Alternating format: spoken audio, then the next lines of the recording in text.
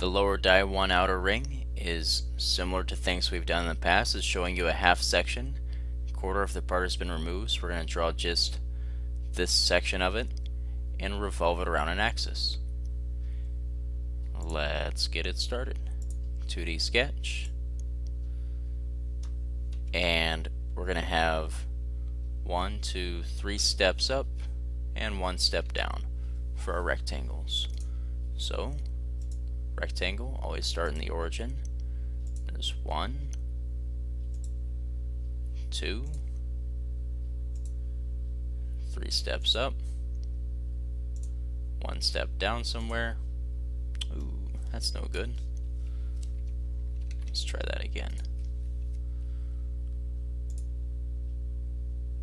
Because I do want it to link in with those. Alright, and trim off the extra bits.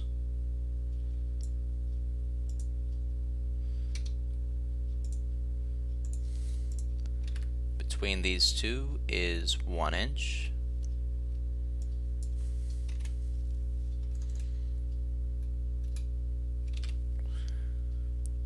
It says from here to here is 0.313.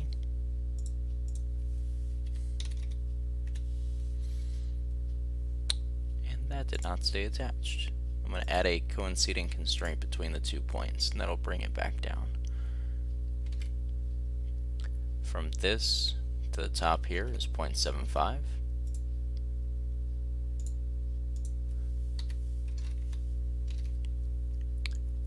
Looking over at the side, this is going to be the same as this, so 0.219.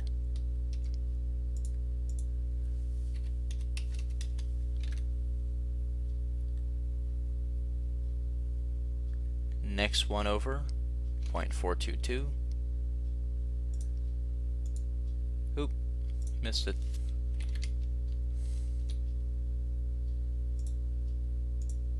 There we go. I already have that height. Now I just need to get these widths. And those are given here. The amount over is 0.156.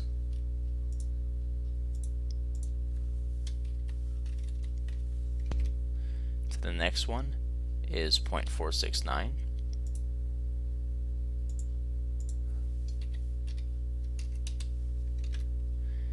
And to the last one is 0.719.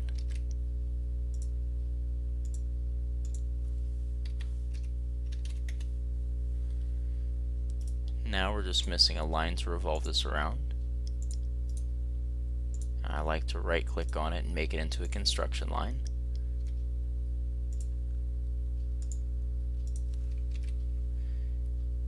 The outside diameter is 3.0625,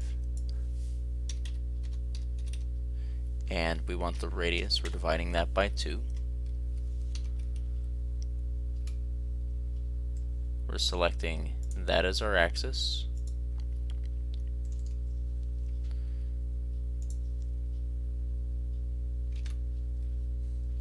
and this side we're going to make a little notch on it. So if we go to the expand for origin, you can find a plane that's cutting this whole thing in half. Make a new sketch, hit F7 to slice graphics, use project geometry to show one of your sides, right click and select line, find the midpoint, zoom in close so you can see what you're doing. It needs to go over 0.016.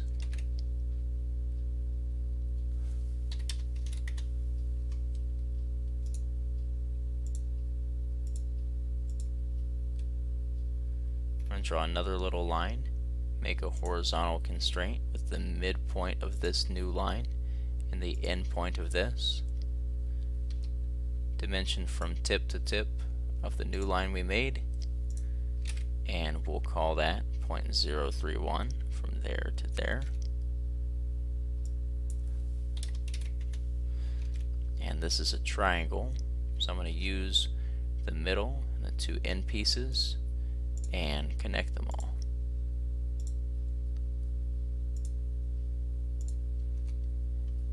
I can extrude these two pieces symmetrically, so it's going the same out of both directions. Change my distance to all, and change this to cut, so it's removing material from both sides at the same time, and it's going to make that little notch on both. Then it says it's a 0.031 radius on both the top and the bottom, and again I should have done that before making the fillet. So I am going to right click and suppress this feature. It's still there, it's just temporarily disabled, and I'm going to go to fillet. I want this to be 0.031 on the top and the bottom, and I have to drag this feature above my extrusion before unsuppressing it.